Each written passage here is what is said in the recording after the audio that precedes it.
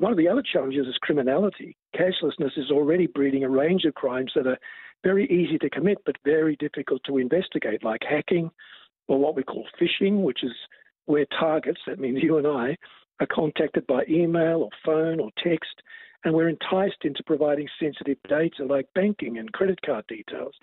And the important thing about that is that cyber criminals often steal quite small amounts digitally from many accounts at once. So they come away with a huge reward, knowing that there's almost zero chance that their crimes are going to be investigated, much less solved. And there's the problem of data outages, which is what you touched on there.